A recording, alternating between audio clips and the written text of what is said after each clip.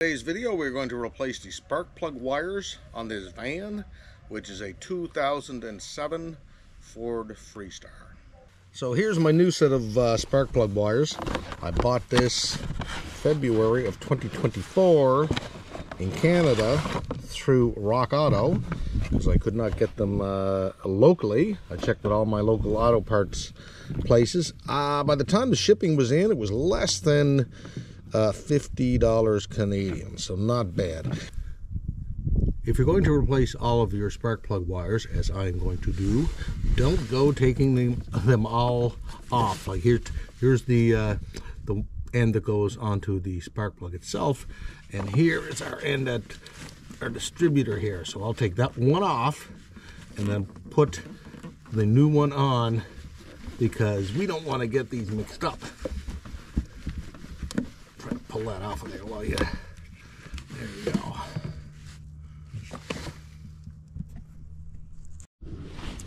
I have laid out all my spark plug wires here.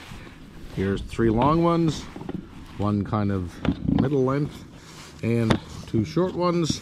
And this is, obviously, this is the one I just removed off of the engine. And this is obviously the same plug, so I will replace this old one with this guy, and we're going to put some dielectric grease on them that keeps moisture and stuff from getting into the connection. You don't have to do this, but I always do it. I think I paid $7 Canadian for this tube. The instructions for the dielectric grease tell you to put the grease over the ceramic part of the spark plugs and inside the spark plug boot. I'm not removing the spark plugs. So what I do is when I'm not replacing the plugs, I'll just put it over the boot like that. And then when you push the spark plug wire onto the boot, it will go down and seal inside of the boot itself.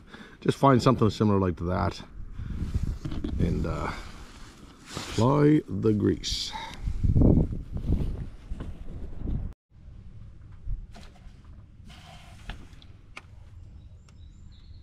When you're removing the plug wire, you're going to pull out, but you want to twist it around first. Make sure you kind of loosen it off there. And then you might want to wiggle it back and forth a bit, pull it off like that. And just to illustrate now, when you're putting it back on, you're going to get that boot over the end of the spark plug, move it back and forth.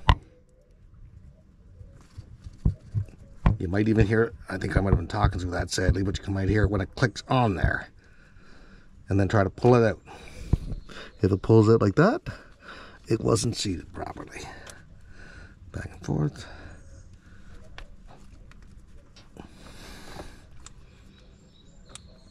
Now that's on.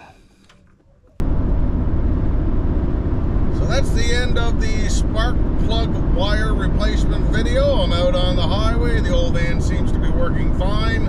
I hope this video was helpful. Thanks for watching.